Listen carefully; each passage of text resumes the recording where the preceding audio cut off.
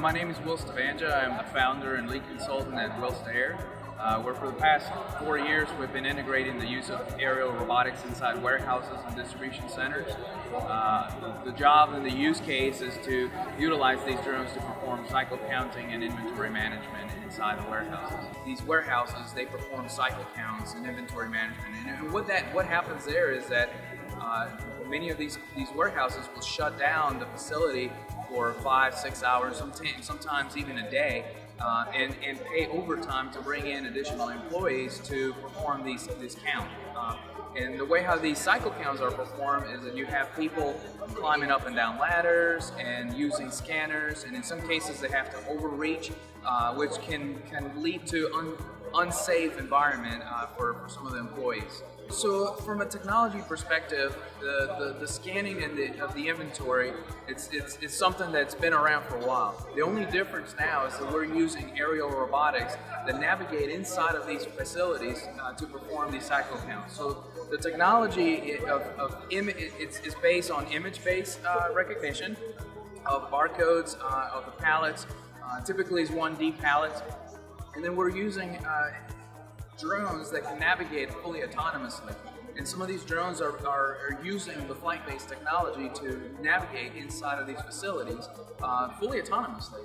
And that brings a benefit to the end user, because now they don't have to hire multiple employees to perform such operation. And now they can do it in a much shorter period of time.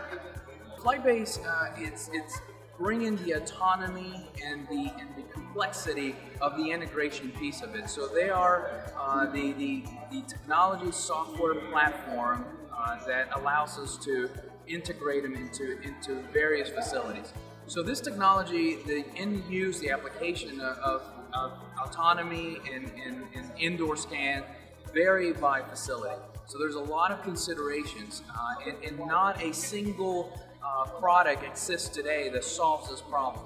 FlytBase allows us to do the integration of these autonomous robots, but yet again, there are still many aspects of the operation that need to be fully identified before we even put a drone inside of the facility, and that's where my company comes in. This is new emerging technology. It is something that not many companies are aware that you can use a drone to do the inventory scan. The drones are not the solution, they're just another tool. So they're not necessarily, just because you can deploy a drone fully autonomously, for 2 or 3 hours to do inventory management, it does not mean that it's going to solve all the inventory problems. But at least it helps the end user understand that there are certain challenges that they now can go and figure out what's going on to that inventory. So that's a benefit of utilizing these products.